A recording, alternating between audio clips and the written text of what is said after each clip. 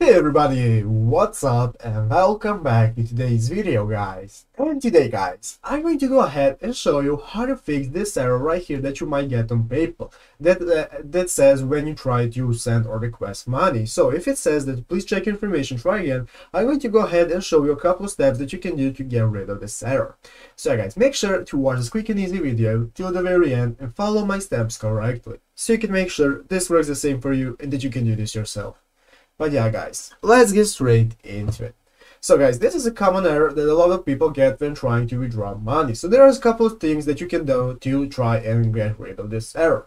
So as you can see right here, here is a thread on the official PayPal community website of somebody that also had this problem.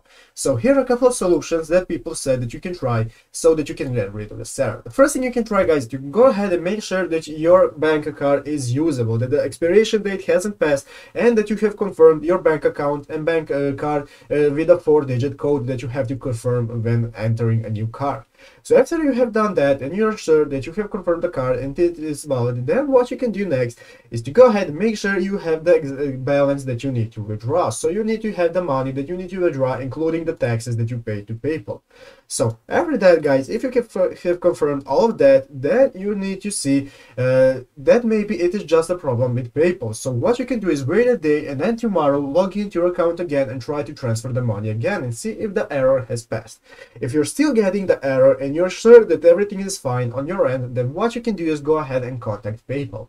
Click on contact us right here at the bottom of the page, and clicking on contact us. Now this will open up this new page where you can choose which way you want to contact them, either by messaging or by calling them. So choose either one of these ways and you can contact them, and then you can see and ask them what the problem is and why you can't access money, and they will usually fix your problem and tell you what is wrong. But yeah guys, basically that's about it. That's the steps you can follow. I hope this video was helpful. If it was, make sure to leave a like and subscribe to the channel. So guys, thank you for watching. Take care and bye.